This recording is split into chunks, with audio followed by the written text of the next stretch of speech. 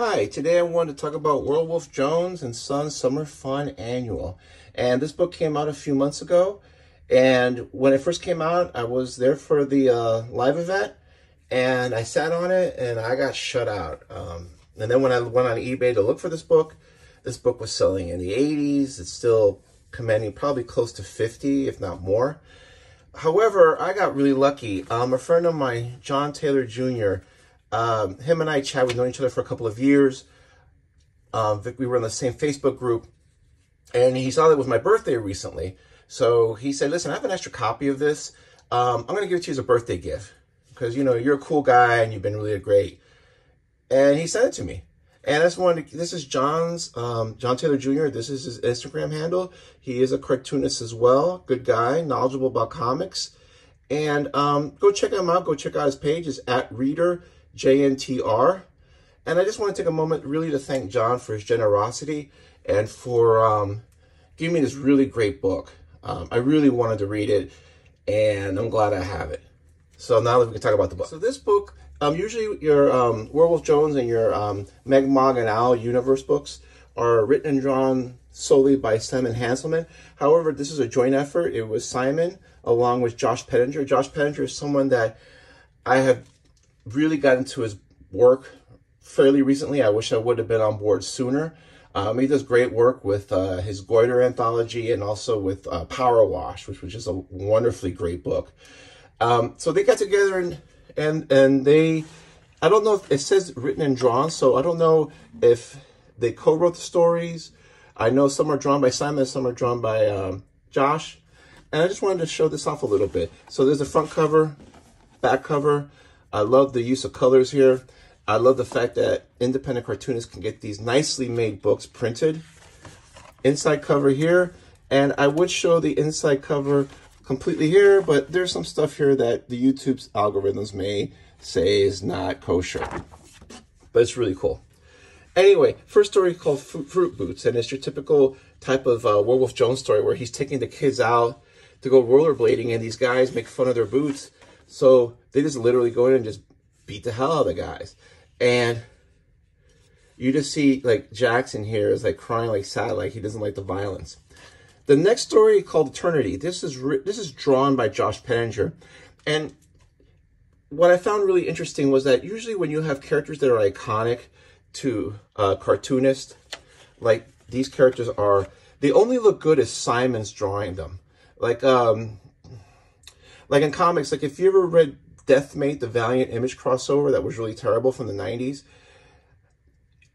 if you look at the Image characters, when they're drawn by the Valiant artists, they look really stupid. I mean, they only look interesting when the Image guys draw them. It's quite funny. It's like a music analogy. I'm going to show my age. The Beatles. Usually when somebody does a cover for a Beatles song, it doesn't work. They usually only sound good when the Beatles actually perform the song. But Josh Pettinger does a great job drawing in his style, using some of the cues like these profile shots when characters talk to each other like Simon does, but doing it his way, inking it his way. He likes to put the titles in like a wall or something here instead of, for instance, like here you'd have like Simon likes to put like one panel with a title. So he's drawing it in his style, and I've seen him before where he'll draw something, but the camera will be like back and up a little bit, looking down at an angle. And this story is just like a lot of stories. Werewolf Jones is going to somebody's house to cop drugs. And these kids are just trying to keep themselves entertained, and they have to like deal and encounter with all these weirdos. And you have some like interesting cameos here. Like, I swear I think this is supposed to be Jasper Jubenville. And I know that here, early on, we have Nate Garcia here.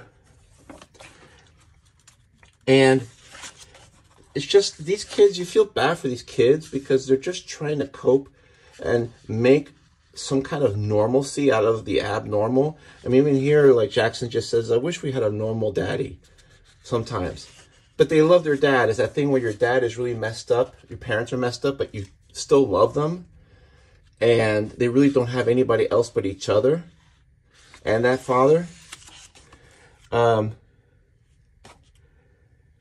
you know, they even at the point where they have to help his dad up, you know, and he's getting in the car driving, you know, to the point where, like, he can barely drive. And I swear this is Tedward from Power Wash and from Goiter 7. And it's just these kinds of stories. Now, they're all stories that are separate and self-contained, but there is an ongoing thread of continuity, so it's not like they flip back in time or anything. There is kind of like a beginning and an end.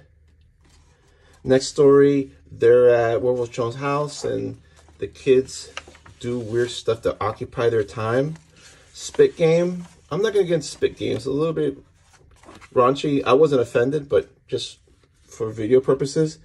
And then the Jones family, where Werewolf Jones and his wife, their mother, they get into a fight because I guess Werewolf Jones wants to do some kind of weird sex act and she refuses. And then next morning, he's got a black eye and he's got this look on his face like he's just crushed. And he's like, no, nothing happened, nothing happened. And there's sometimes these Werewolf Jones stories where he just does all this insane crap and like doesn't care, but then once in a while it hits him like, man, I shouldn't have done this sort of stuff. So he gets out of the house and he ends up with this scene where he goes to a park nearby and he's trying to solicit gay sex. Eventually the cops are called and they arrest him. And the kids are back home. They're like, where's daddy? He's like, I don't know, but I'm going to leave your father and you guys again. Like, she's strung out and messed up too. And it's just, you feel bad for these kids. It's like not depressing, but you feel sad, like a sense of melancholy with them.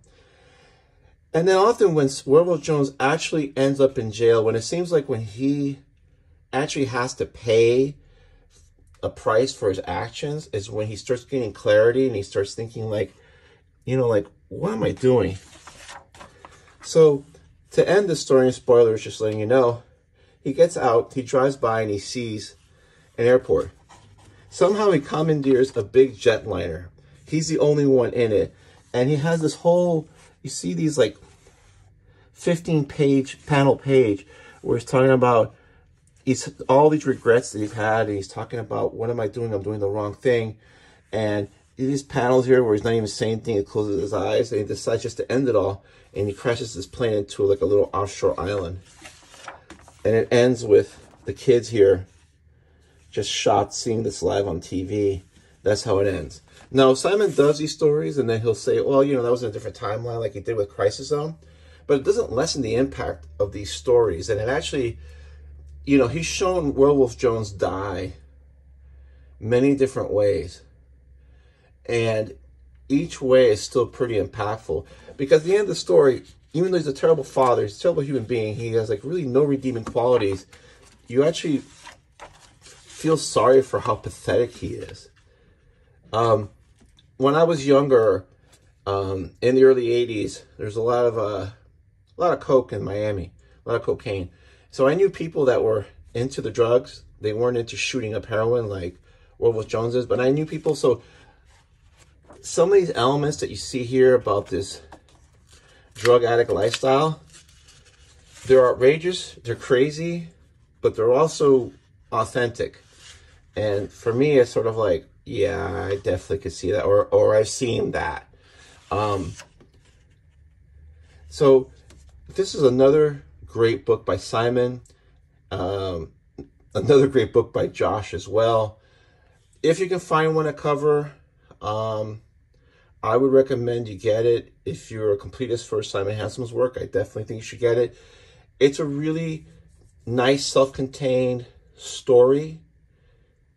It's really well done. I'm looking forward to the next project they're working on together. And again, I want to thank John Taylor Jr. for the gift. I really appreciate it. Thanks.